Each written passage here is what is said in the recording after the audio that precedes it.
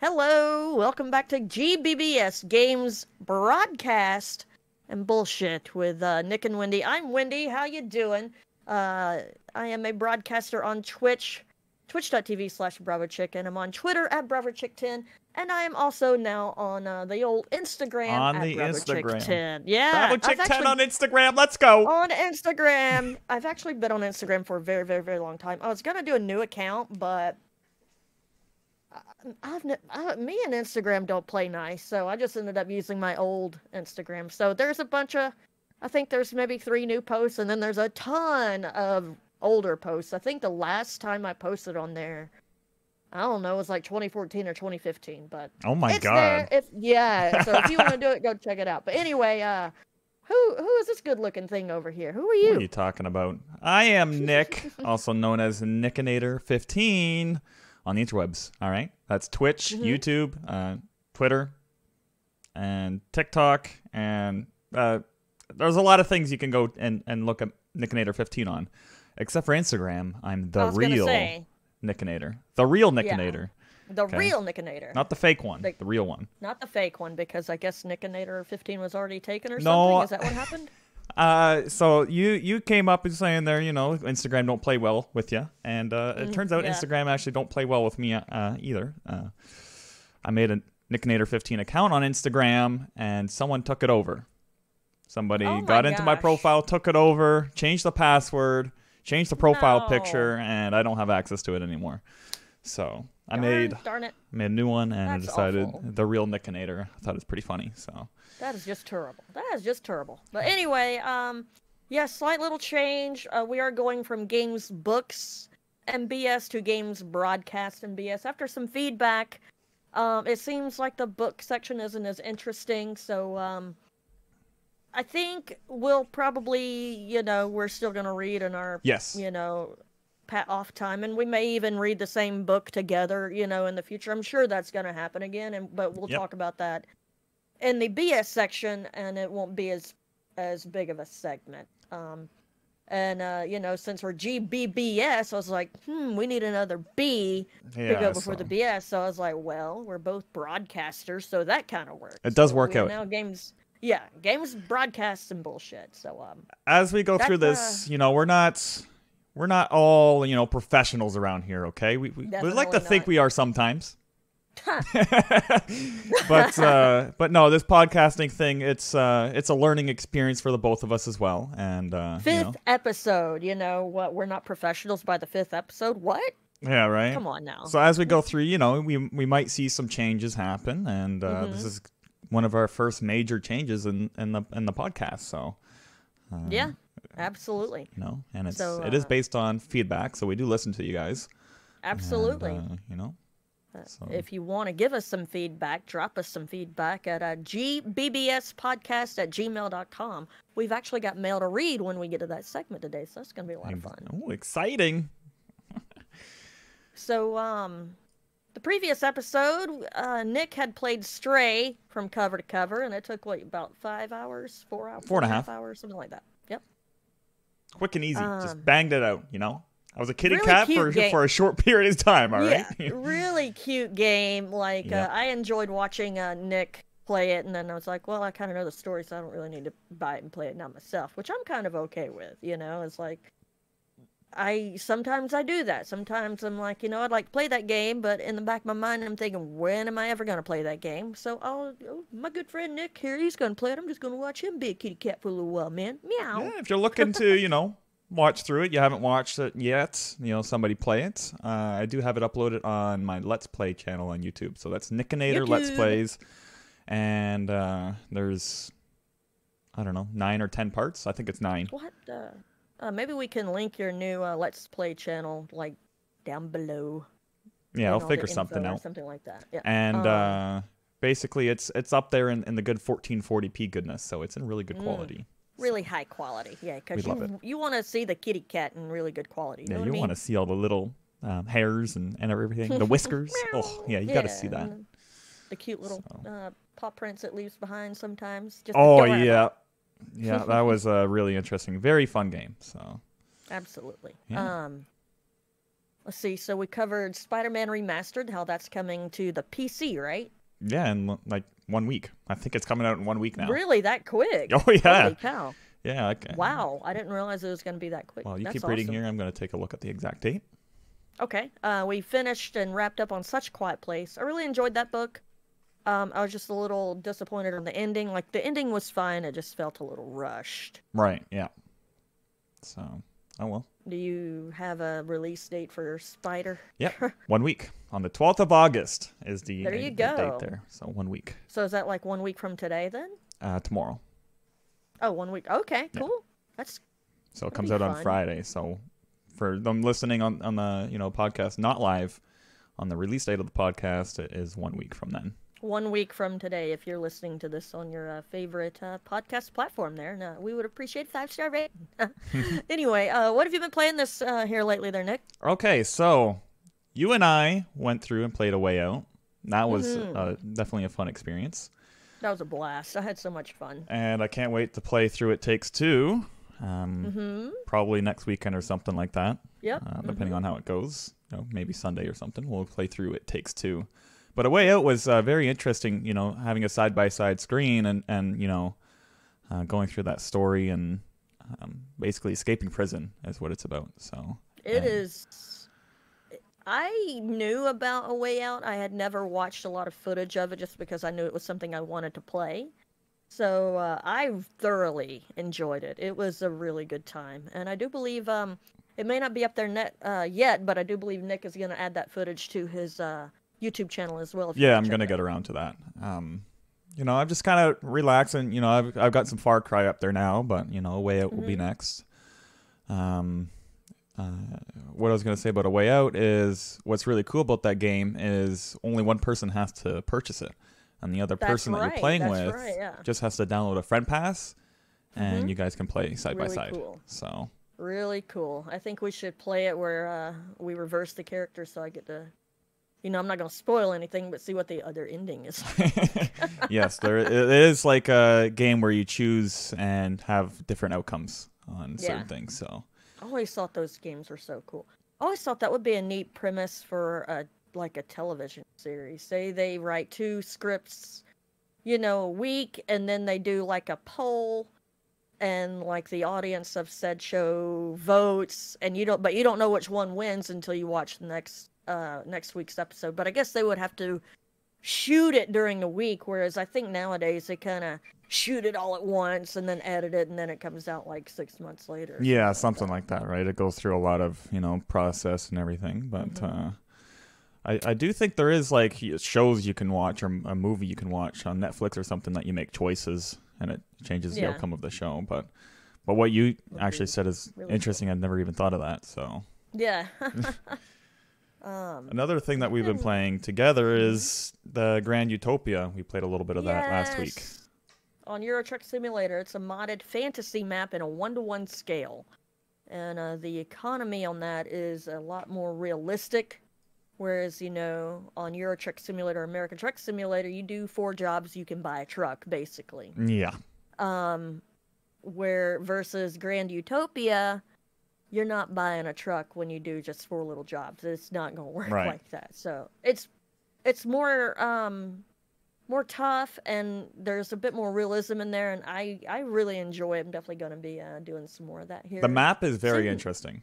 Like, it has really cool roads you can go on, bendy, wavy roads and, like, a mountain, basically. And, it's a very cool map. It's gorgeous as well. It's a gorgeous-looking map. Yep. You've also been kind of on a train of Factorio. Oh, my God. I already knew. I'm like, I had in my mind, I'm like, I might pick up Factorio again, start playing it. But I already knew, I'm like, if I press play button on Factorio, there's going to be no going back. It's going to be a rabbit hole that I jump into, and I'm going to be stuck to it for a while. And here I am. I got, in the past 2 weeks, almost 100 hours on the game. Holy cow. So I'm... I've been pumping up the game a little bit, but I've been playing the Space Exploration mod pack on that. which adds, it's a whole overhaul to the game, but it allows you to basically go to other planets and gather the resources from there. And each planet's different. They got their own resources and stuff. Kind of like Dyson Sphere program, but in like a Factorial world. So it's very cool. And it's supposedly an average of about 1,000 hours to complete the whole mod pack. Holy moly. I don't think I'll ever complete the mod pack, but it's... come on. Have a little faith in yourself. Yeah, it's just, being stuck to Factorial for a while. There's so many other games I do want to play, so we'll see. It's probably something I'm going to end up doing, streaming a couple nights a week or something on, like, evenings and stuff. The thing with something like that, and I'm sure a lot of people run into this problem, when I start playing something like that, and then, I'll get burnout or whatever, and I'll walk away from it for a little while. And when I go back, I'm like, what was I even doing? I have no idea. I'm just going to start over, Yeah. So, yeah, that feels like one of those scenarios. I had that when I get off for the night. I come back the next day, I was like, what was I doing when I got off? And then I got to, get going again and figure it all out. But yeah, no, that space exploration mod pack. If you have not played Factorial, I do not recommend doing that mod pack. I recommend playing through the entire vanilla game first before diving in the mods. What I can tell, it's a pretty technical mod pack. The game in itself is technical. So I was going to say, I've watched Nick and a few others play Factorio, and I know I can never play that game because I'm like, I don't know what is going on in this game. So you take that, and then you put a highly technical mod pack on top. I really wouldn't know what was going on. I'd be like, what? Yeah, best game of all time. Let's be real now. I'd go that far. Come on now. Yeah. But I know a lot of people enjoy that game, and I'm glad you're enjoying it there, Nick. That's good. That's good deal. I've seen you on a game streaming it.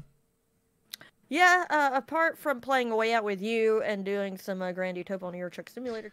So I've been playing Dinkum. That's a really cute game. It's like Animal Crossing come Stardew Valley. You're basically, you land on this new island and you start up your own colony, basically. And it's just a cute little chill game, and I love it so much. I don't play it in my downtime. I only play it when I stream, so I really want to get back to streaming it here soon, because it's a lot of fun. I didn't get into Factorial like I did, I would definitely still be playing more Dinkum. And it just reminds me, I do want to open that game up again at some point. But there is many updates planned. Like, it's going to be awesome. Like, that game's still expanding. And it has exactly one developer. Yeah, we're going to talk about that in a little bit in the gaming news section. Right. Some games that are coming out soon. We have mentioned Spider-Man last episode. I just want to bring it up again because it is in 1 week. So that's coming out soon. And I may pick it up. I still haven't decided that yet. I'll decide on the day it comes out if I'm going to grab it or not. I've always wanted to play Spider-Man. And, I don't have a PlayStation. And now that it's coming to PC... So yeah, with that being new, that might be some good content for the YouTubes, Yeah, maybe we'll see. Twitch. Like, it's very interesting. Very highly rated game. Like, I think it was one of the most sold games on PlayStation when it came out or something. Did it win Game of the Year? It didn't win Game of the Year because God of War came out at the same time, I think, and God of War took that cake. So otherwise, I think it would have if it wasn't for God of War. So. And then. Hogwarts Legacy is on here, and I can't wait. That is one thing I'm looking forward to. Yeah, Hogwarts Legacy is later this year, but just something. Is it later this year? I thought it got pushed to next. I could be behind the times on the news here. Is it next year? I don't know.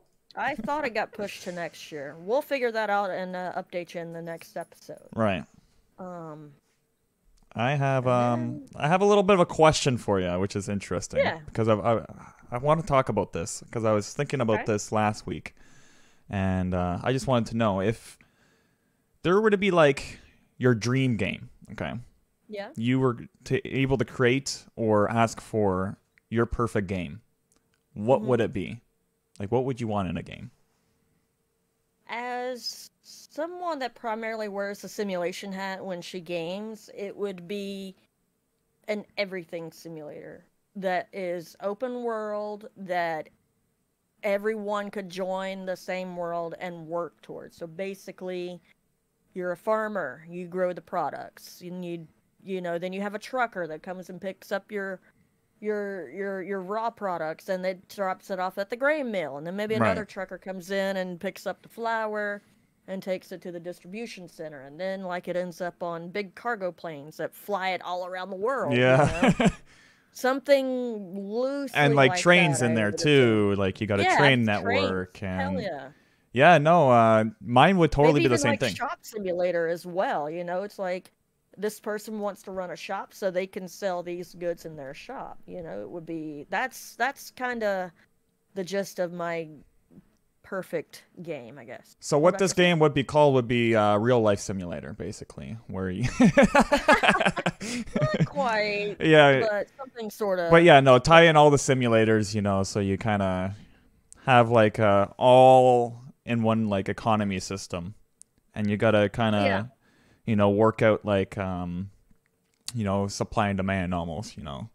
Say, you know, one area is requesting more like a certain crop or something. The farmers would have to, you know, farm that and send it out. Maybe even bid on it, you know. Oh, they want, you know, 50 tons of cotton. Then that's going to be dropped off at the t-shirt factory, and then they're going to sell these t-shirts in this man's store. So maybe you'd have to bid on that, and then, you know, you'd have like a time period to bid on these contracts.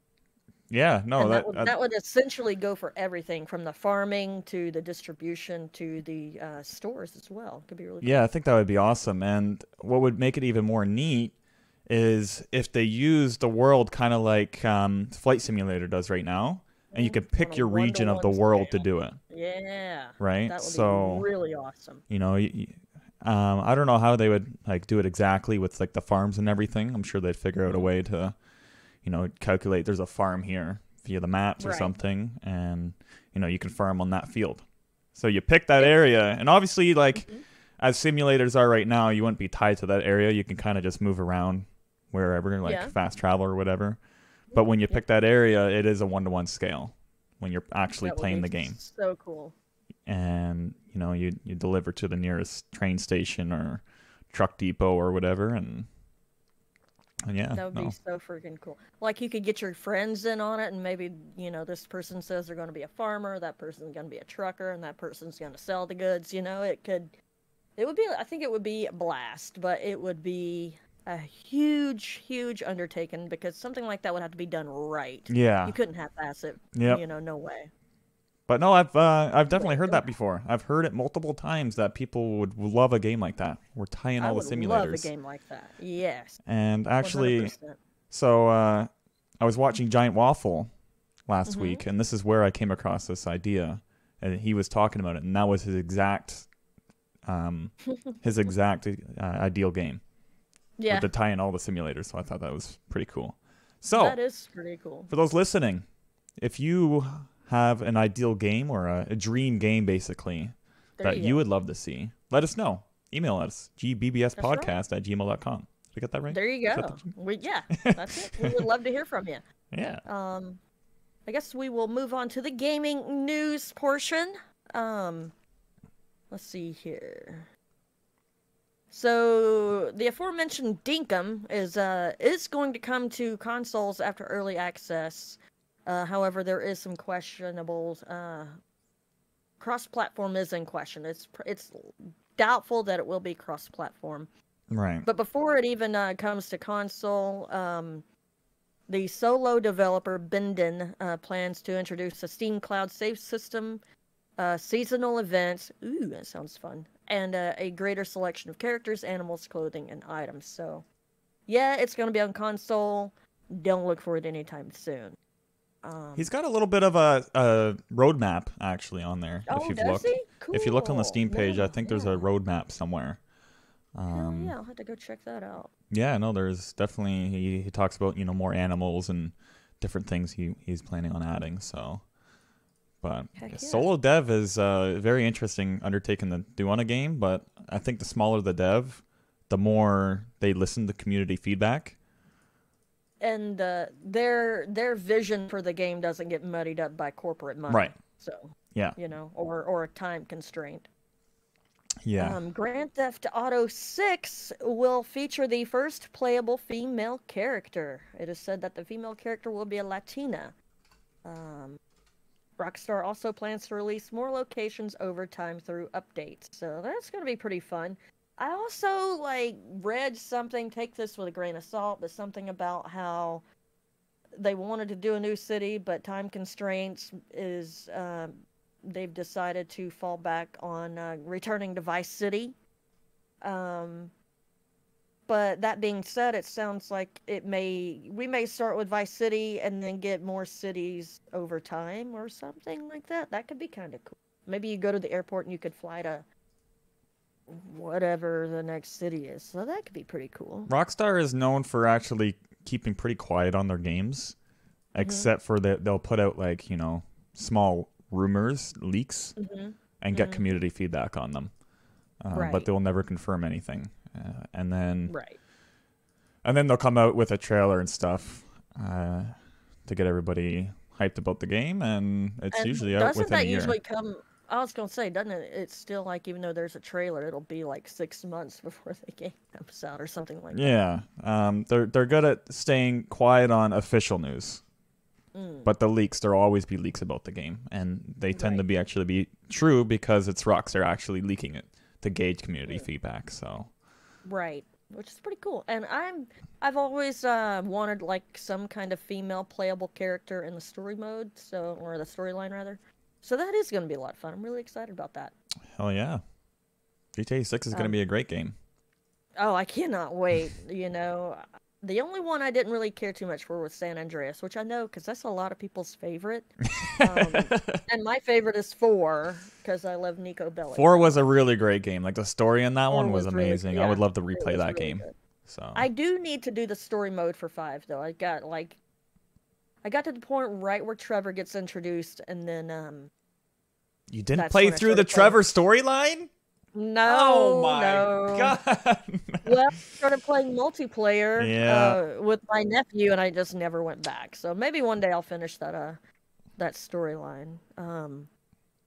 Back to the news. Microsoft is piloting a new feature for Xbox insiders to share their past subscriptions with 4 other people. Now, while this does sound pretty cool and pretty awesome, don't get excited, because as of right now, it's only a feature in Colombia and Ireland. So hopefully that becomes, worldwide, because that sounds like a pretty cool little plan where you could, share your past and whatnot. We'll see how that, works out. Usually they do want their money in some way, shape, or form, so. That's true. I read something along the lines of,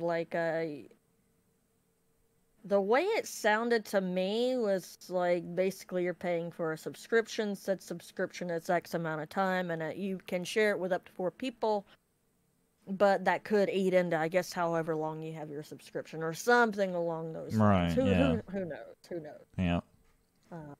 What about this World War II rebuilder? Yeah, I played a little bit of a demo for it. Definitely interesting game where, you clean up a city after... World War II has kind of bombarded the city, all the, guns and all that stuff. And it's kind of, falling apart or whatever. And then you come in, you clean up and rebuild it, basically. You can, repaint walls and do certain things and add in your own decorations and whatnot. And it reminds me of House Flipper. Which is another a game where you go in and clean up a house and then make it look all pretty again, but World War II style. So definitely interesting. That does sound interesting. I think they went wrong with not having it in multiplayer, though. Yeah. I think if they would have done that as a multiplayer game, they would have had more success. Yeah, it is easier to make a single-player game. I do get it. Especially if you're a small company, it is a lot harder to integrate multiplayer properly. But yeah, multiplayer does make a lot of games better. But I agree. I definitely have a lot of I think examples. it extends the lifetime of games as well, because if Truckers MP hadn't have came out and delivered a multiplayer for Euro Truck Simulator 2, I don't know if I ever would have played it, and I don't know if American Truck Simulator ever would have been a thing, you know? Like, Right. having that mod, that multiplayer mod, speaks to the longevity of the trucking simulator, I feel. And as it's being such a big mod and holding quite a community together, I've never understood why SCS didn't like connect with Truckers MP and make sure when an update comes out that they're ready. I know. I've never understood why that was never a thing, but nonetheless, you know. Like, SCS did a really good job of holding their tongue when it came to their multiplayer. Right. Like, I don't think anyone's seen that coming. It was just out of the blue, you know, beta you could opt into and you know, play multiplayer. I always thought, like, I just knew SCS would eventually end up buying Truckers MP since they already have the infrastructure, and that would be the official multiplayer of SCS. But, you know, now we're well into, you know, post SCS Convoy mode, and while I don't think SCS Convoy mode has affected much on the Euro Truck Simulator side, it has definitely affected the American Truck Simulator side, as the majority of American Truck Simulator players stick to the Convoy mode because the ATS server for Truckers MP is pretty dead these days, which is kind of sad, but, you know, understandable. Well, the Convoy mode, like, it allows you to add in mods and, like, all sorts of Play with good traffic. stuff. Yeah, traffic involved in there. You can kind of customize, and you can still, like, teleport around easy. And, you know, it's just, you know, has all the features inside the single-player game and multiplayer. Whereas, you know, the only holdback right now, I'd say, with SCS Convoy mode is the limit of players. You know, it's capped at 8 right now. I'd love to see that, you know, at least doubled. So that's why I still feel like there is a viable reason to have Truckers MP, just for the mere fact once you get over 8 people, or really 7 plus you, the host, you're gonna have to go to Truckers MP anyway, right? So. And sticking to the trucking thing, Montana DLC released today. That's right.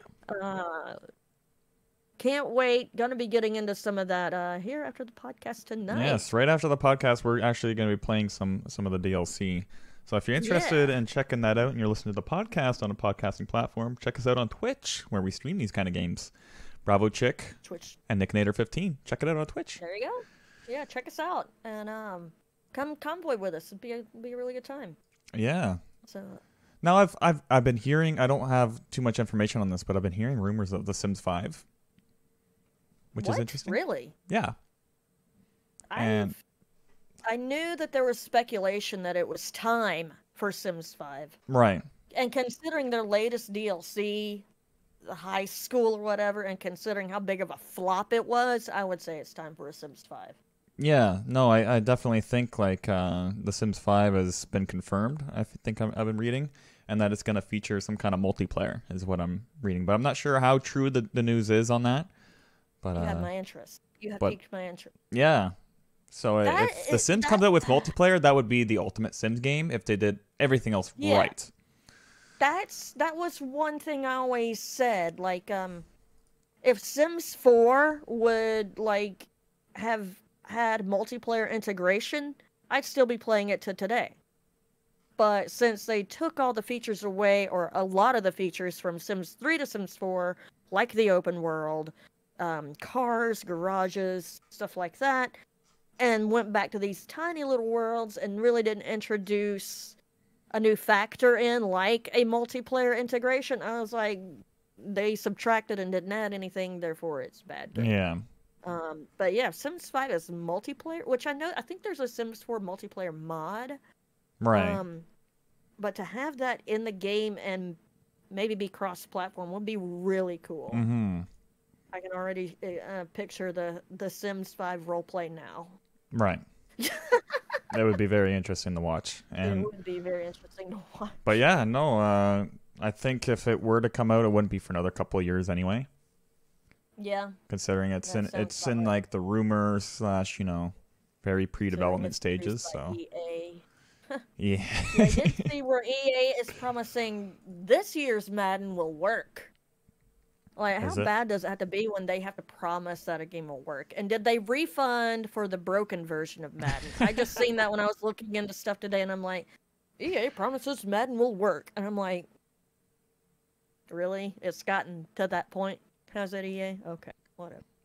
Um, I there are don't know. some good deals out there. DayZ is 40% off through August 6th, as well as The Forest is 75% off on Steam right now.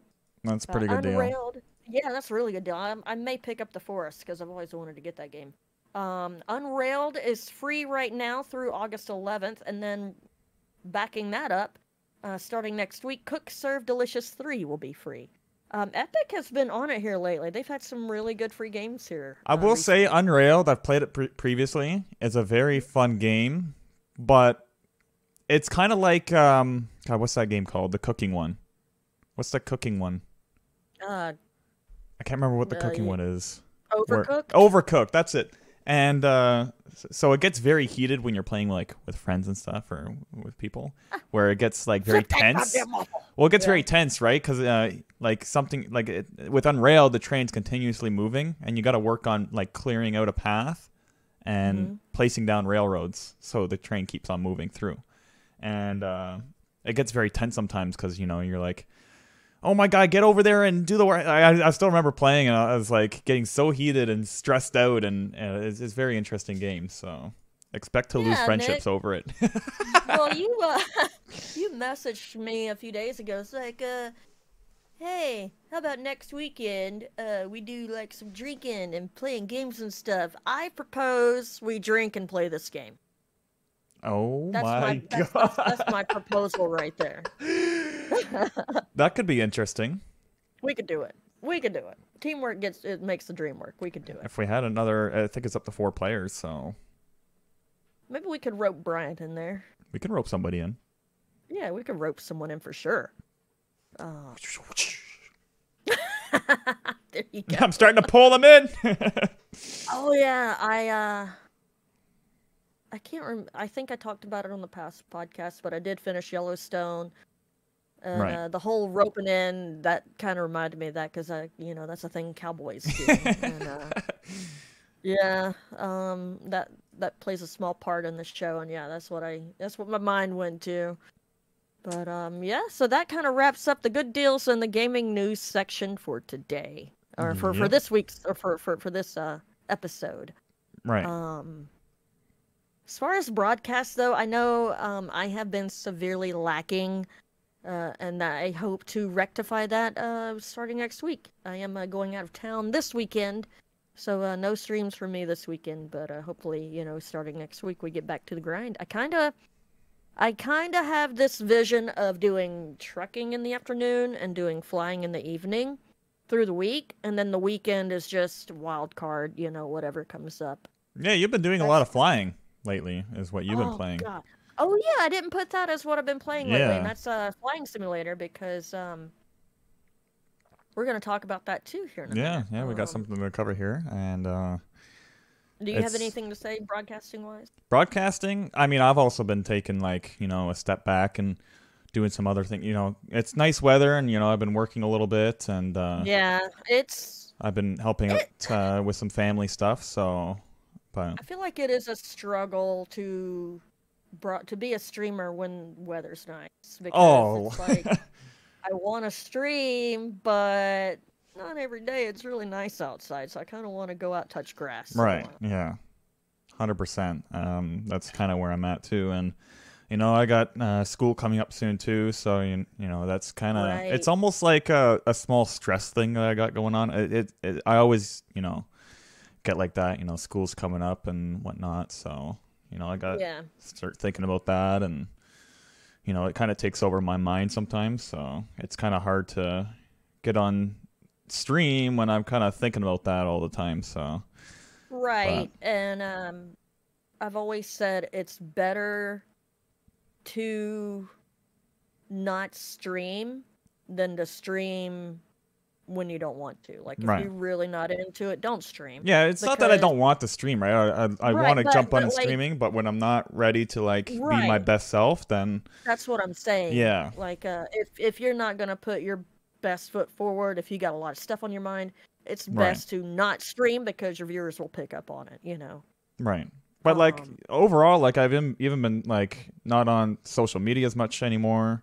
just kind of like taking a break from it. And I do find myself, now that I've taken a break, I'm more ready that when I do come back on to stream and check out all the stuff, I got more energy for it, for sure. Right, so. right. Yeah, I think it's good for content creators to take a break, for mental health reasons and, to breathe, Well, it's like if you're working a normal job. Exactly. Take a week vacation, you get vacation time for a reason, right? Yeah, and, absolutely.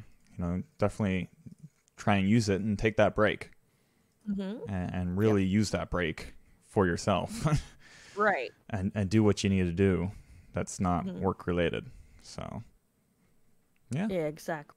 So you're still watching Ozark there, hey? Oh my gosh, this Factorial stuff has put a pause on a bunch of other things, right? Because, again, like I said, I've been, stepping back and spending time outside too. So this time I've spent on Factorial is literally all my free time. So nothing wrong with that. You're right? enjoying it, right? Yeah. So, but no, Ozark, I do got to start up. I got season 3 and 4 to pump out, and gonna be doing that shortly, probably. As I think Factorial, I'm gonna start doing on stream a little bit more often instead of off stream. Yay. Yeah. That'd be good. And then it'll give me some more time when I finish my stream, go to bed, put on like an episode or 2 of Ozark. There you go. So what are you watching though? I have pressed the rewind button. I've been watching a lot of older stuff. I could literally watch I Love Lucy from the first episode of the first season to the last episode of the last season and go back and start it all over, because right. Lucille Ball was a once in a century kind of person. She is just this big ball of life and energy, and she was just such a comedy natural. So I've been watching that, and no hate, but I have been watching All in the Family. I can see how this show would not fly today, because Archie Bunker is very much a prejudiced, not really like a womanizer per se, but like, he thinks a woman's place is in the kitchen, and, his wife Edith tends to his every need, and he's just a very ignorant, person. And, but he has a daughter, Gloria, and her husband, Meathead, that's his nickname. His name on the show is Mike, but Archie always calls him Meathead. I didn't even realize this till I looked it up on IMDb. It's played by Rob Reiner, and he's a character that's in college, and the very opposite of Archie. Archie's a super conservative, racist bigot, and who thinks, I'm not a bigot, I got a lot of black friends, stuff like that. He's that kind of person, versus Michael, or Meathead, who is this super liberal guy, and he's in college. And so him and Archie are bumping heads all the time. And it creates some of the best comedy. Like, I can only imagine, like, I can see why this show was popular when it was aired. Like I said, I don't think they could get away with it today, because I feel like, it would be canceled in 2 seconds. But I'm glad that it hasn't been canceled in a way, because you can see the out and out ignorance of this character. And I feel like we can learn from that. We can learn from the ignorance of Archie Bunker. And have a laugh at the same time. So don't cancel me just because I'm watching a show like that. I've never heard of this show, All in the Family. So it's older than I am. I want to say it came out in like the early 70s. Oh wow! But it is so funny. It is so funny, and yeah, it is. I swear everything on that show is brown. Like Archie's chair, which is almost a character in and of itself, it's brown. The clothes they wear are different types of creams and browns, and it's just brown. And like, I don't know, it is you can tell it's set in the 70s. It just has that 70s yellow tinge to everything. Yep, I know what you mean. Yeah, definitely seen that. So yeah, that's what I've been watching. Interesting. I really want to get into The Offer, which is about the guy that made that produced Godfather, but I just haven't started that yet. But that's kind of what's next for me. That's like current. Right. But, Once I finish up Ozark here at some point, then we can dive into Stranger Things as well. Yeah, I'm looking forward to that. I think I've seen something like a producer or writer or like some bigwig on the set of that series. When they were doing season 1, they didn't think it would fly. They thought it was gonna flop big time. Right. And here they are, one of the biggest like series finales ever, apparently. Every time they talk about a new season, I got everybody talking about it. So is it a series finale, or was it just a finale for this season? I got no idea. I know nothing about the show. I just know it's a talk about show, right? And I'm right, like, you know what? I'm not on this wagon that's just flying down the train tracks, and I feel like I gotta jump on it while it's moving right now. So that has always been a problem for me in life. I very rarely am on the wagon, as in terms of like pop culture. Yeah, I'm the same way. The time of like music and series. I used to be really good with keeping up with the movies like 15 years ago, but not anymore. Mm-hmm. Right now, I feel like I do a good job keeping up with video games, even though I still play the same old ones over and over and over. I still know what's new and hip and poppy, because all you gotta do is open up your Twitch, and whatever the flavor of the week is, that's what literally everyone's playing. Oh, yeah, but I even catch myself, too, going on like months at a time without even seeing what's popular on Twitch. Yeah, true. Like I guess what I do see is, in my follow list, I do see the games everybody's playing, so I can see in a way what is popular, but it is hard. I already got such a community that I find hard to keep up with, that it's hard for me to spend time and seeing what's going on in the world. Oh, I know. Yeah. In ways based on the last couple of years going on, sometimes I don't want to see what's going on in the world. Yeah, like I don't watch the news anymore because it's all bad and depressing. I have never really watched like news channels and stuff. Mm-hmm. Most of my news comes from whatever I come across on the internet, and I don't scout it out. Yeah. So. My issue is you don't get the news anymore. You get someone's opinion of the news. Therefore, it's skewed. It's not like it was decades ago where they literally just told you the news and you interpret it how you will. Nowadays, you can tell the same news story and it'll get spit back out at you 3 different ways. Oh, yeah. That's my problem with the news. A lot of bias and a lot of, stuff. And I feel like news... Opinion on it. Yeah. News should not have any bias. News should be, hey, this is what's going on, and like you said, you interpret it how it spit out at you. I wish, I don't know if the government could do this. They probably couldn't because, problems with the Constitution and all that.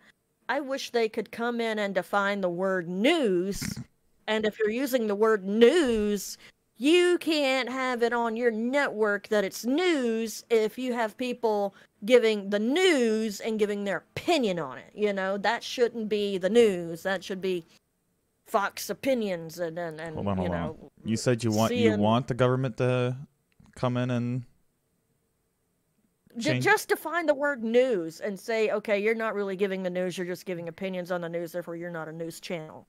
Just want to say, looking at the past of certain government things, I don't think it's a good idea for the government to have any say on the news. So I know that's kind of a communist viewpoint, I guess, but it just pisses me off because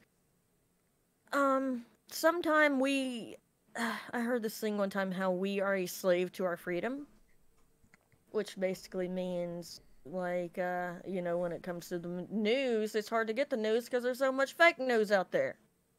And if you truly have freedom, then you're so free you don't know what you want to do in life. So I think that has hit the 2 latest generations the hardest. It's like, I got all this pressure. I graduate school, and then people are telling me I need to know what I'm supposed to be right when I graduate high school and go into college and know exactly what I want to be when I turn 18. And it's like, come on now.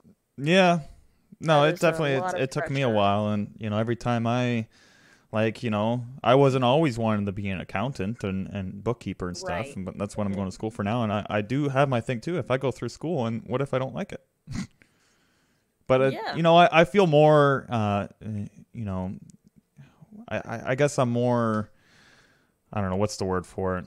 Like I've come to the conclusion that this is my thing that I want to do for This sure. is right. This is what I'm more this is your confident interest. with my choice right now than I would have been, Right. you know, 3 4 years ago. 4 years ago. Yeah. Like at one Okay. point a couple of years ago, I was gonna go through school to be a paramedic. Mhm. Yeah, I do it. Like, would I still kind of enjoy doing that? I would enjoy doing it, but I don't know if I would be able to, keep up and wanting to do that my entire life. Like, that is quite, the job to do. So, I think yeah, that's a young man's game. Like I think you're good for that until maybe 40, 45, but after that it's kind of like, oh god, getting in and out of this rig all day long and lifting these people, it's right. killing me, you know. Yeah. um but do feel like that kind of skill trait sets you up to easily slide into something else. Yeah. But no, like Um definitely interesting, and I could have gone with it, but I came to think about it more that being an accountant is just more for me for a job, mhm. and I feel like it'll be better for long term, but we'll see. Mhm. We'll see. I don't know.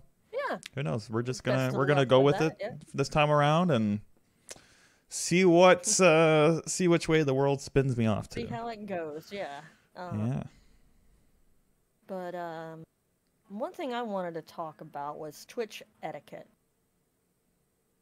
I feel like it was a thing back in my day on Twitch, you know. I feel like that kind of me now. Whereas like I feel when newer people come to Twitch, they don't really know like Yeah. the proper etiquette. Like say for example, a streamer. Let's say for example you're watching a stream and one of your other favorite streamers comes into that stream and their name is Cutie Pie or whatever, and you're like, oh, Cutie Pie is here, I'm gonna say hey and I'm gonna ask when they're streaming next. I Oh, just always felt that was in poor taste.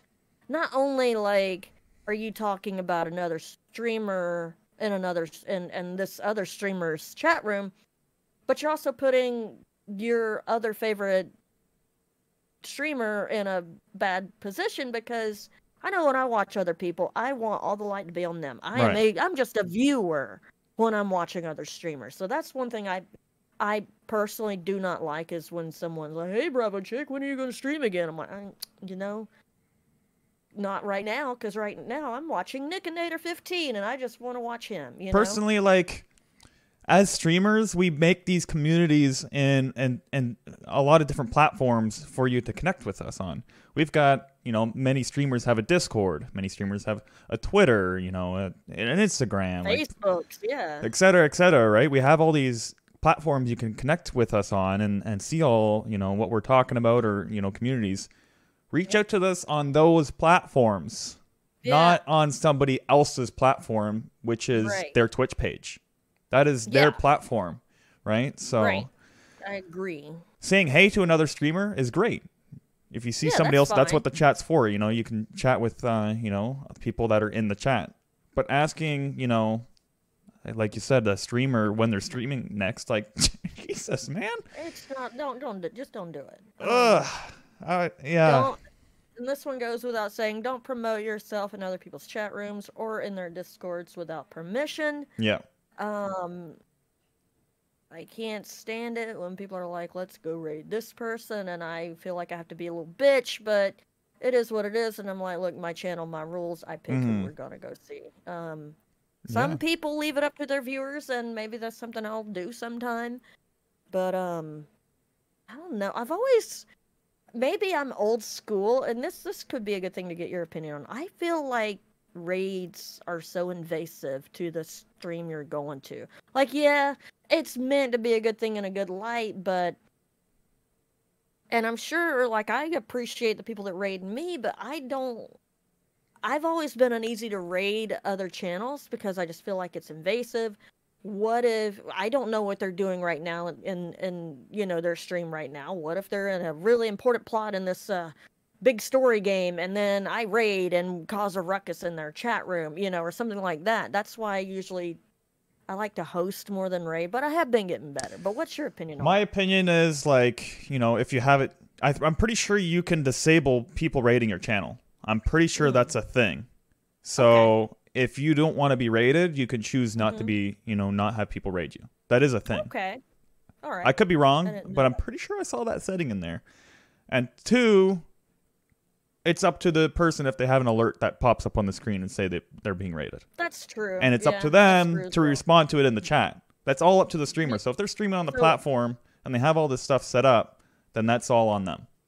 Right. Okay. That's a good way to look at it. But yeah, raiding, yeah, like spreading the love. Yes, that's a good way to put it, is spreading the love. You know, you're kind of sending off a community to, you know, your community to somebody that maybe you like to watch. That's how I usually like to raid people that I'm following already, you know, that are already in my community. Same. And, you know, kind of send them off to people I'm watching. Maybe, you know, somebody that was watching me there is not following them, and they come across and you like them. Yeah, absolutely. Like, I don't urge somebody to follow. I don't say, oh, go follow the streamer. I say, come with me on the raid and go check out the streamer. If you like them, hit the follow button. Right? That's what it's there for. Okay. So, but that's kind of my take on that. But so moving on from that, and I'm sure Twitch etiquette, that may be like a rolling thing, you know, as we go on, but okay, I got something to expand on this that I kind of wanted to talk about. Okay. And it's not just related to Twitch, right? Okay. It's related to social media in general. And I know all of you know about this, and it's to do with OnlyFans content. I know I've made jokes about it, you know. Oh yeah, I'm gonna put it on OnlyFans, but holy shit, I feel like recently everyone has an OnlyFans joke, right? Like everybody. But even man, on that platform. It is so, like, when I scroll through social media, TikTok, Instagram, you know, all these platforms, Twitter, I can't go 5 minutes scrolling through these platforms without seeing an advertisement for somebody's OnlyFans. I'm like, holy crap. Like, it is terrible. When I go through TikTok, it's terrible, you know. Every other post is like a girl, like, not even doing anything crazy in the video, just standing there and, like, you know, half naked, and and then saying, check out my link in the Instagram link, or whatever, like, right? Wink, you know, get your wallet out, big boy. Yeah, and then, you know, you got a lot of live channels on, like, TikTok Live. It's the same thing. They just sit there, and it's like, oh my God, like... Are they nude on TikTok? Is that allowed? No nudity is allowed, right? But they stand there with, like, you know, a lot of exposure and everything but the little brown spot. Yeah. But the teat. Yeah. So, but no, I don't know how everybody else is experiencing this, but I don't know, and I don't understand how people are making the money that they are making doing this.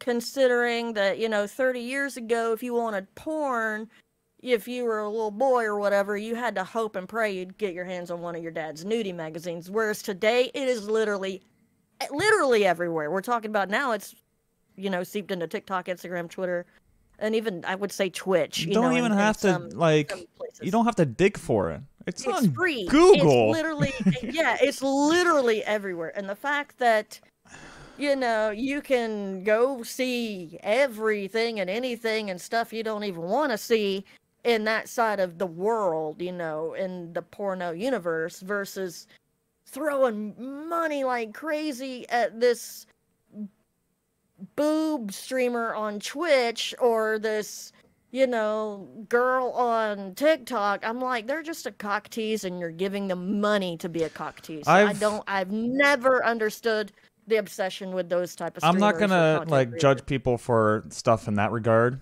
Whatever. People want to throw their money wherever. I don't care. That's their money. They could put, you know what I mean, right? I don't understand it, right? Yeah, go for it. Waste your. But I'm like, you could see it all for free. I've There's never understood those kind of there's people. certain aspects where like I can understand in some degree, but I've always understood like there's sex workers. There's always been sex workers, right? Yeah, that's, And they've been the out there. original job or whatever. But man, you would have to go pretty much and find this stuff, right? But Right. now I just feel like it's just being blasted into my face, and I can't get away from it. Yeah, there's strip clubs, and they may have a billboard that just says "Gentlemen's Club," which is the biggest laugh in the friggin' world. Yeah. Oh God, I guess I'm judging too many people, but I don't mean to. If you like strip clubs, that's awesome. I ain't Right. never set foot in one, nor do I ever plan to. Freaking two, like, yeah, you can't scroll through your favorite, social platform without Without being seeing boom it. in your face. Yeah, it's So, wild. yeah, that is frustrating. You kind of wish like you could be like, okay, algorithm, I don't like this, therefore don't show me this again, type deal. Yeah, and I almost feel like, because I've selected that I'm a male, it's going to give me all this female stuff Right. in my face, right? And so I don't know if like, as a female going through these platforms, if they're experiencing the same thing. I have no idea. I don't know if on TikTok you experience it a lot less than I would. I know the algorithm is supposed to like give you content that you like. But man, like I'm trying to look for funny stuff on TikTok because I want to laugh, and now a certain something's they're trying to get something hard.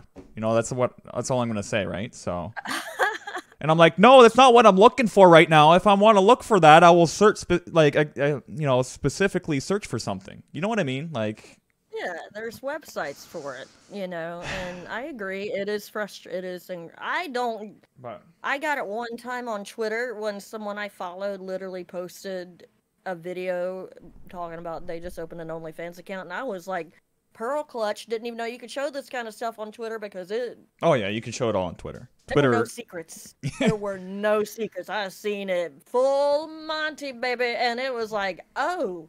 Yeah. Oh my. And I'm not a prude or anything, but I'm like, I don't really go to Twitter for this. I'm gonna unfollow you now. I'm not, to each their own, but I just don't want to see that on my Twitter feed. I want to see gaming and baseball. And golf. That's all I want to see on my Twitter. Yeah, but I find like Twitter, unless like you using the search function or looking through hashtags or whatever it may be, that's when you'll find like, whatever you're looking for. Like when I'm scroll through my feed, I only see stuff from people I'm following or that they, retweet basically. So thank God my Twitter is pretty clean on that regard. So I feel like, good. I'm safe scrolling through Twitter in public. But TikTok, right? I'm starting to question that now, right? Somebody's going to look at me scrolling through TikTok and every other video is going to be a girl that's half naked. Like... Yeah, that is an interesting, formulation there for why they're looping you in on that. But yeah. Why don't we talk about our controllers for a little bit? Because I just picked up the Turtle Beach Velocity 1 flight controls, and I freaking love it. It's mounted, like, right here. It's so awesome. I love it so much. So, I've owned this previously, so if you're watching on video, I'm kind of showcasing it right now. But the yoke is pretty awesome. It has a throttle quadrant with it, and the full yoke control with a lot of buttons and things on it. Makes flying a lot of fun. But yeah, like everything is pretty much there for you to be able to fly a plane. The only thing that it doesn't come with is rudder pedals, but it comes with triggers on the back of the yoke, which makes it very easy. Like a controller. Yeah. Yeah, it comes with like the triggers that would be on a controller on the back of it. So it does make up for it in that regard there. So you don't really need rudder pedals. But like... it makes flying so much more fun. It does. Like, I've always said, if you've played the trucking sims for 100 hours and you're still having fun, get a wheel. I say the same thing about flying. If you've played Flight Simulator for a good amount of time and you're still enjoying it, invest in it. Even if you play Flight Simulator like once a week or something. Right. And you can afford getting a yoke and stuff. Yeah, like it is an investment. I think I gave $349 for it. But right.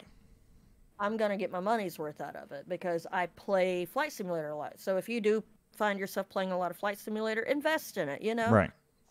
Because you're only gonna, it's only going to increase your enjoyment of the game, like, hand over fist. So good. That's why I've been flying a lot, is because this thing is freaking awesome. You have the G27 wheel. Yep, G27. And yeah, that was my first wheel. I had the G27. I recently picked up the G29 about 9 months, 10 months ago, or God, it might even be a year now. Time is a weird thing. It's such a weird thing. It is, and they're great too. Like, dirty, but here's the G29. Yeah, the PlayStation version. I love it. It's my baby. Really fun. It just takes racing and any kind of driving games to the next level. So, I know, like, for racing wheels, there's another popular one, which is Thrustmaster wheels. Yeah. And they're supposed to be really good as well. A little bit more money for, like, their mid-range wheel. Right. But I think it's also worth it, too, for the extra money. You get a belt-driven wheel, which is quieter. And I think it does better with feeling for force feedback. Yeah, like when I picked up the G29, the Thrustmaster came out maybe 6 months after the fact. I'm like, man, if I'd have known that, I would have waited. Because my G27 still worked. The only problem was a few of the buttons were going out on the wheel, and my clutch, it didn't register from time to time. That's literally the only reason why I moved to the G29. But nothing wrong with the Logitech wheels. They're great wheels for the money. They really are phenomenal wheels. Yeah, they're really good. They're a really good starter wheel, I guess you could say. And then you can spend thousands on wheels. Like if you're hardcore, into racing, like Fanatec wheels are incredibly expensive, thousands of dollars you can spend on that stuff. Really, really nice. But those are direct drive wheels, and those will give you the most realistic force feedback, and they have a lot more power to them. And other than that, I've never actually felt one, so I I've never personally used one know the difference. I ever will unless I'm at an expo. I've definitely watched YouTube videos, and they swear by their wheels. So. Oh yeah, that is an investment. I feel like if I was to ever get hard into like iRacing, then maybe I'd consider something like that. But I don't feel like I really need that for Forza and trucking. The one thing I would love to see added into like simulators and stuff is force feedback in the gear shifter. As a person that drives a manual transmission, feeling the shifter, like the force feedback in the shifter when you input it in the gear and stuff, and you feel like, God, I would love to have that. Or like, if you accidentally grind a gear or something, it doesn't, let you put it in gear if you're grinding. That would be so freaking awesome. That would be really cool. Maybe that's where they're going to go to next, because I feel like they've got the wheel down pretty good. Yeah, the wheel is down pretty good, and same with the clutch pedal. I would love to see like them work with the clutch pedal, because I don't know how many people have driven a manual transmission. But in, a manual, when you push the clutch pedal, you got resistance, and then it loosens up. I would like more realistic pedals, because don't pedals, like in a vehicle, they kind of hang from the bottom and you push like most that. Vehicles, yeah. Most Whereas vehicles, like now, like the pedals, they're more like this. So I would love to see, which I know people have turned their pedals into like more of a realistic fashion, but I would love to see a set of pedals like that. Thrustmaster has a set of pedals like that, where you can actually reverse them. But so that's pretty wild. And then I love like a typical PlayStation Xbox controller. I play Farming Simulator with an Xbox controller. And your keyboard and your mouse. Corsair K95, best keyboard for the buck. And I really enjoy my Corsair mouse too. Ducky keyboard. Ducky. Come on now. Ducky, get out of here. Doesn't even have a numpad. Jesus. There's Ducky keyboards that do, okay? Just because I decided to get a 65% keyboard doesn't mean the keyboard's shit. It's just 35% shit. Okay. So what's your... Yeah? No. Not even Go worth ahead. It. Not worth it. What? No, come on. Come on. Keanu Reeves right now. 1 + 1 does not equal 3, but I'm not going to argue it. Okay, Keanu Reeves. So what is your quote for this episode? My quote? Okay. So this one, I don't have a person that came from because I've heard this quote like multiple times from multiple different sources. So Yeah. I kind of just took it out of memory. And it goes, you know you're on the right path when things stop being easy. And this can ring pretty true. I mean, when you're going down the right path, things tend not to be easy. Yeah. But what you're doing is you're going through this hard time to make it easier on yourself later on, in a way. Absolutely. So whether it be going through school to get a good job, you know, a good career later on. It's hard to do that at first. Maybe some, you know, careers are even hard forever, but you know, like some you never stop learning and getting certified. Right. You know. I know, like exercise.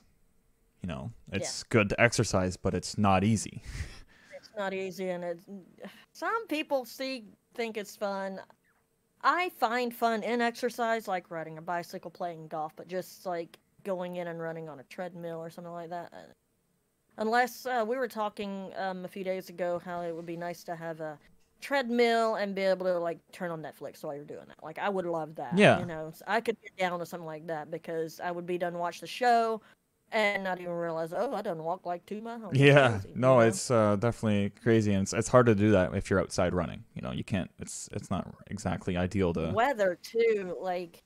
Yeah. I would love, like, I enjoy going out and riding my bicycle. It's literally too hot down here right now for that, and too humid. You know, you either have to go late at night, which I refuse to do because people fly up and down my road like a bat out of hell, even though the speed limit's like, I don't know, 20, 15, something like that. Mm-hmm. So I won't ride like at dusk, and so I'd have to get up early in the morning, and I'm just not a morning person, you know? Yeah, neither am I. Neither am I. Even though, like, when I do wake up in the morning, I'm like, man, this is a very beautiful morning. Like, it is one of those things, like, I've always enjoyed, if I am up in the morning, I do like to, you know, see what it's like outside, and it's like a very calming feeling. It's very hard to explain, but... My first thought when I wake up is like, ooh, time for coffee. Yeah, no, I'm just like I said, like that's very rare that I would have that where I wake up early in the morning. It's very rare. Very rare. Yeah. Because I am a night owl, but I don't know, maybe it's just like the difference where I don't get experience very often. It's more of a special thing. I don't know. I will say the times when I do really look forward to waking up is like you're waking up early to go on vacation. You know, I always love travel days.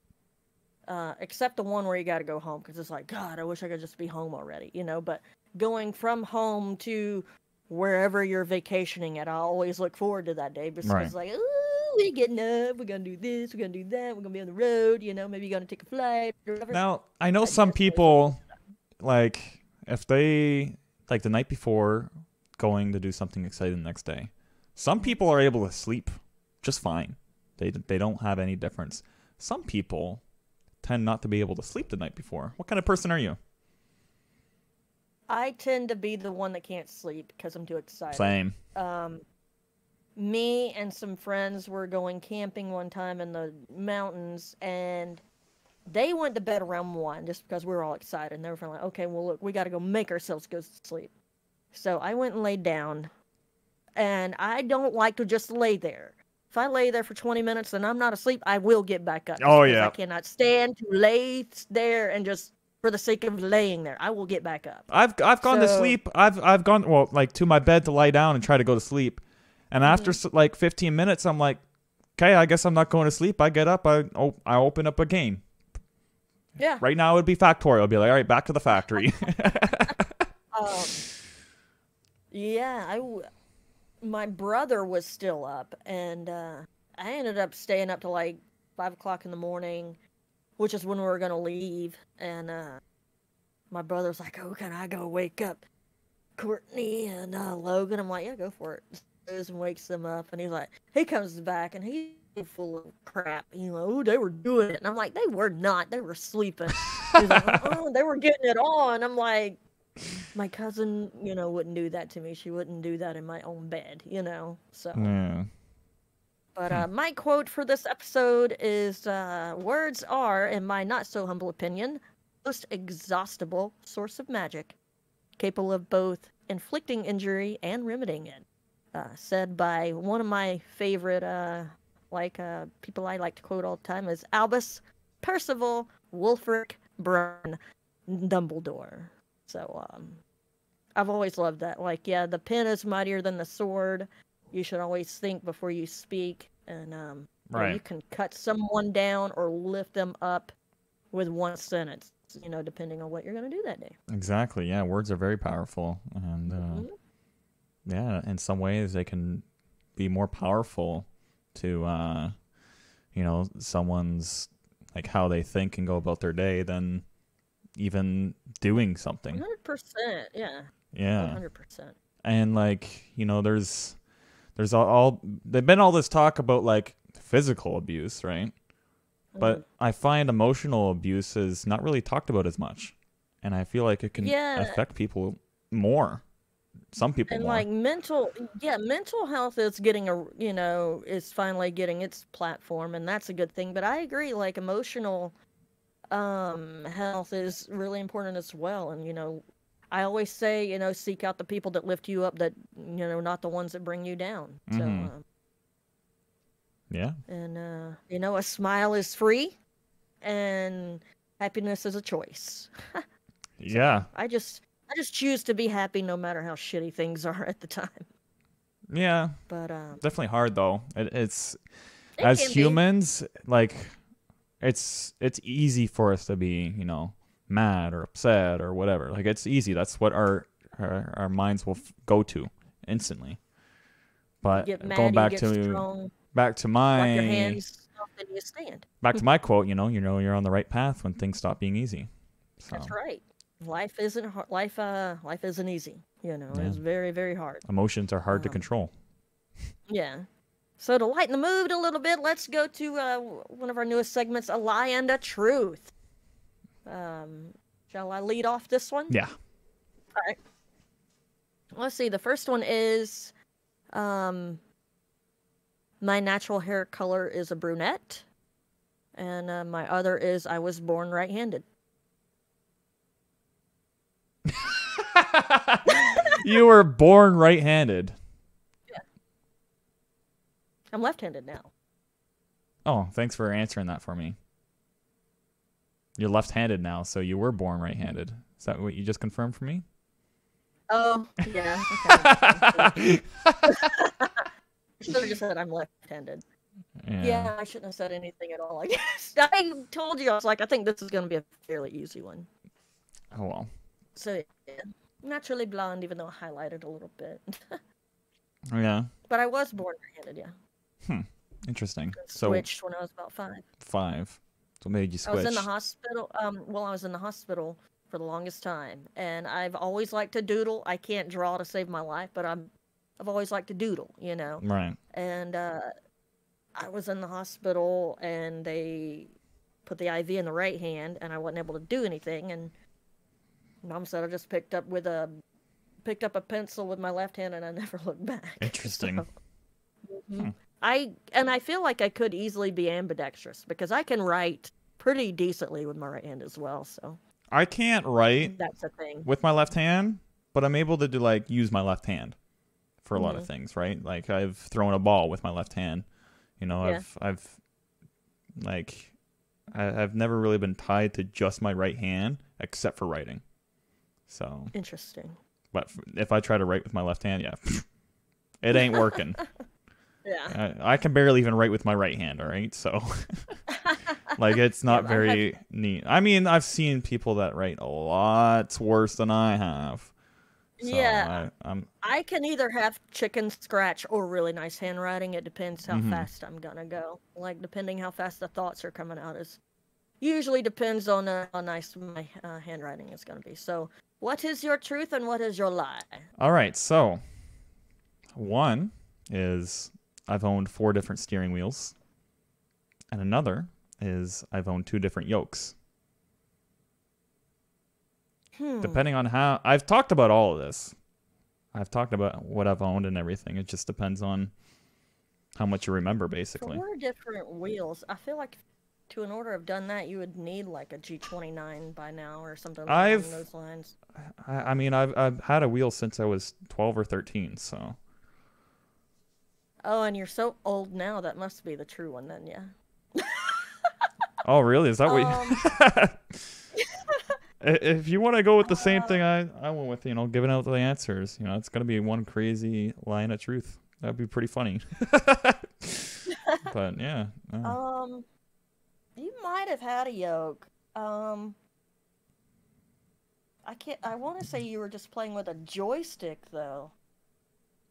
Fine, I don't... this is a hard one. I'm going to go with you've had 4 wheels. No, I've had 3 wheels.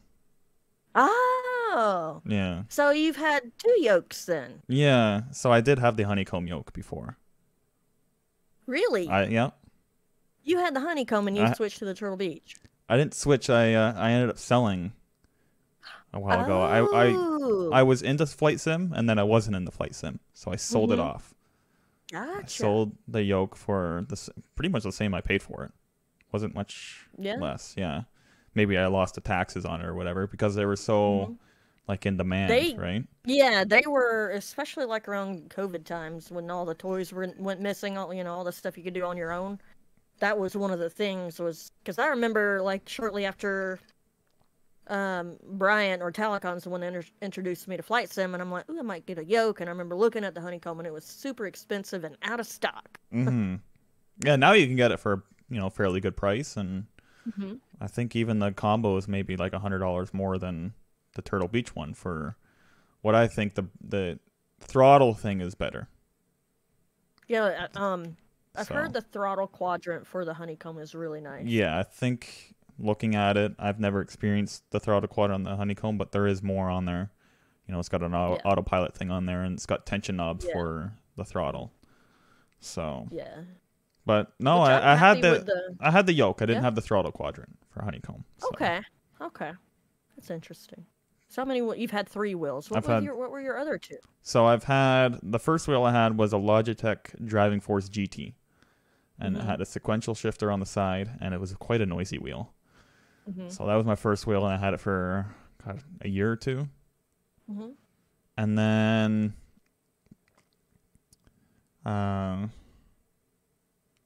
okay, when I say different steering wheels, I mean like different types of steering wheels. Okay. Yeah. I mean, I guess thinking about it, like I've had 4 different wheels. Yeah, now thinking back on it, I've had like 4 different wheels, but I've had 3 different kind of wheels. It's kind of what I was going with. So then I had a G27 for a bit. Then I think that one stopped working. And then I got a Thrustmaster wheel. And then I went back on the G27 because I ended up selling off the Thrustmaster stuff. I wasn't using the wheel stuff very much, so I just sold everything off. And then that's when I got into flight sim. So I sold everything, went into flight sim, got the yoke, and then I got out of flight sim, sold the yoke, and then bought a G27. Like I used G27 because it was cheap. So are you going to be keeping your controllers now? For right now, yeah. For right now, yeah. They're staying. I'm keeping them, yeah. But you better. But yeah, so I've had a G27, Driving Force GT, and T300 RS from Thrustmaster. Well, there you go. Yeah, I've only ever had a Logitech wheel. I would really like to get a Thrustmaster though. Oh, the Thrustmaster, hands down, was better feeling. Yeah. Than the G27 at least. So yeah, their new one looks really, really nice. So I'm looking forward to that. Yeah. So that is your lie and a truth. I was born right-handed, and Nick has 2 yokes. So there you go. Go ahead and start sending in your emails because starting next episode, August the 11th, we're going to be doing a segment that is from the Burt Show, so I'm stealing it. Sorry, Burt Show, love you, but it's too awesome not to do here. It's going to be a section called Plead the Fifth. And that basically means that you send us your questions. They could literally be about anything in the world, and we have to answer it. If we plead the fifth, then you only get one plead the fifth. So Right. say we're answering 5 questions on that certain podcast, on that certain episode, and I plead the fifth on the first answer, then I have to answer the next 4 questions. No Right. ifs, ands, or buts about it. So And try to send think us of your questions that work for both Yeah. of us. You know what I mean? Yeah, So yeah, like, yeah, interchangeable. yeah. And like I said, it could be about anything and everything. Just send them in, gbbspodcast@gmail.com. And we have a few emails to go over here. All right, email lady. All right, the first one is from Spider. X Spider's Venom X. He streams as well on Twitch, twitch.tv/X Spiders. That doesn't work. It's Spider's Venom. Just type that in there and you'll find it. Anyway, he says, to Nick and Wendy, what inspired you to become the content creators you are today? YouTube, Twitch, TikTok, and Facebook. That's a great question. Wherever you post your content, what or who inspired you to take this first step? What or who inspired? Mm-hmm. All right, since you read out the question, I'll go ahead and talk it first. Okay. I first started streaming. Actually, at first I started with YouTube videos, and like I was quite young. Like I must have been, 12. Mm-hmm. And I would post Minecraft videos, and I guess who did I watch at the time? Like I can barely even remember that far back. Like who I would watch. Like God, I used to watch many Minecraft YouTubers. Mm-hmm. Like I remember watching. Were you watching like a Minecraft? No. YouTubers or no. Hermitcraft? I used to be into watching the Yokes cast. Okay. So like Lewis and Simon, I think were the names. Mm-hmm. They did a lot of Minecraft, like a lot of Minecraft, and they did a lot of modded Minecraft. So I remember them, but I'm pretty sure there was people even before that I would watch, and I can't remember. But no, like, so I'd, do YouTube videos. And then I found Twitch through, I must have talked about this on a previous podcast, where like I came across Twitch through somebody's YouTube channel, and his name was Gold Glove. Yep. And I used to watch him on Twitch all the time. And then I came across and found other streamers. And I just was like, all right, I'm going to try out streaming. Mm-hmm. I was 14 years old. Yeah, I was 14 when I started streaming. 13 to be on the platform, all right? I was of age, can't be booted off. Legal. Can't be booted off, all right? So, I was 14 at the time when I started streaming. And I played DayZ, was one of the first games I played. Okay. And Silent Sentry was another DayZ streamer I used to watch, and he was funny. Yep. And all that stuff, and he kind of inspired me to also stream, and all the other streamers too gave me inspiration that I used to watch. Gold Glove and his group, they were called the Dapper Crew at the time. It's not around anymore, but it's what they called themselves. And just kind of continued on streaming from there. And most of the time, like watching a lot of other streamers now, just whoever I watch on my follow list is all inspiration to me, right? So. I agree. Yeah, same.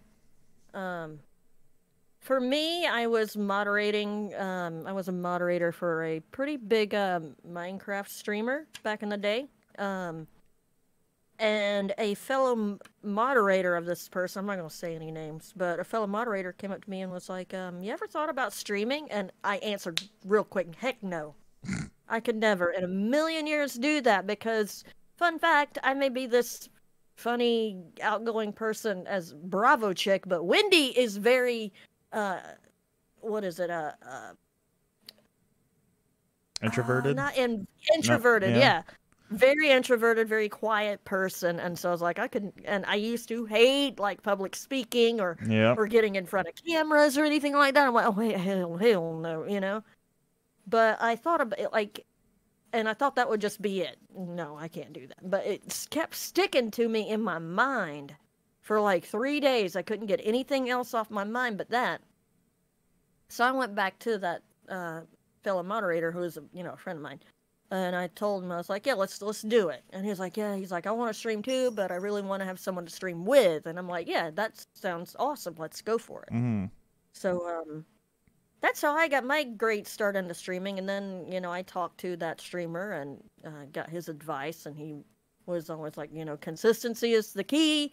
And, treat it. That's where that thing comes from that I say from time to time. Treat your stream as if you have 40,000 people watching you, and treat however many people you got watching you like there's only 4 people in the room. So yeah, I guess to continue on, like to go on from inspiration after I started streaming, what like pretty much kept going, like pushing me to keep coming back, was the people that came by my stream. Yeah. I always wanted to come back, and I always wanted to say hi to them again. And that's always what has, kept me going, is just, knowing that any of those people that have come by my stream can come by again and say hi or whatever, have a chat. Like, Absolutely. It's just, the viewers and everybody that comes by and, wants to watch me for who I am, that inspires me to keep going. Absolutely. I agree. That's a good way to put it. Yeah. We have another question here from Abraham, twitch.tv/Abraham1598. He's an OG, known Abraham a long, long time. He says, hello, my name is Abraham, better known as Abraham1598. My question to you guys is, what made you want to start a podcast? And another question. So let's answer that one first, because it's a two-parter. Okay. I guess we've never talked on the podcast about what started this. I don't think we've ever talked about it on the podcast, have we? It literally started as a joke, because Nick was streaming, and he was like, and he just starts naming off all this stuff he has to do. And I was in the process of telling him what I was reading, and he was like, man, I want to read, I just don't have time. And I made a joke. It's all it was meant to be. I was like, yeah, so we should start a podcast, because it's, it's not like you've got enough stuff to do. We should start a podcast too. And he is a joke. And then the next day I get a message from Nick. So when are we doing this podcast? And I'm like, okay, let's go. That's my take on it. What's your take on it, Nick? Yeah, that stream that night, that was interesting. I don't know, I was like gonna call it quits on the stream, but I ended up just doing just chatting. And I was just hanging out with, you guys in chat. Mm-hmm. There was a few of us just hanging out or whatever, talking, and then we just kept going and going, talking about a bunch of stuff. I brought out my whole book collection, was talking about that and whatnot. And I even said, I've always wanted to do like a chatting portion, or just like a conversation kind of thing, like on stream or with somebody, whatever it may be, right? Mm-hmm. And I've always had a want to do a podcast, but I've never really thought how I would structure the podcast, what it would be about, who it would be with, because I can't run a podcast by myself. All right. I would not be able to do it.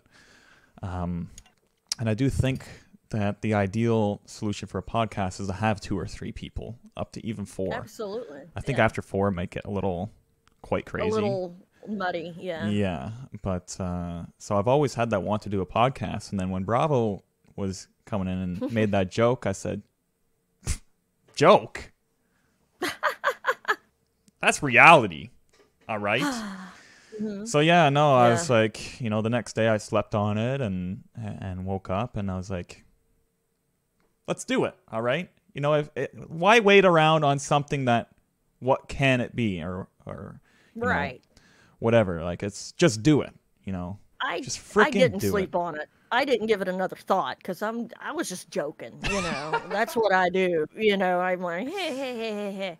So, but that being said, I feel like we complement each other well, because I feel like I'm a pretty good writer. So I tend to handle the script side and finding out stuff to talk about, whereas Nick is an awesome producer, and he does the video and puts it to all the podcast platforms and whatnot, and he's a pretty good guy, and I guess I'm all right too, so I feel like we complement each other well.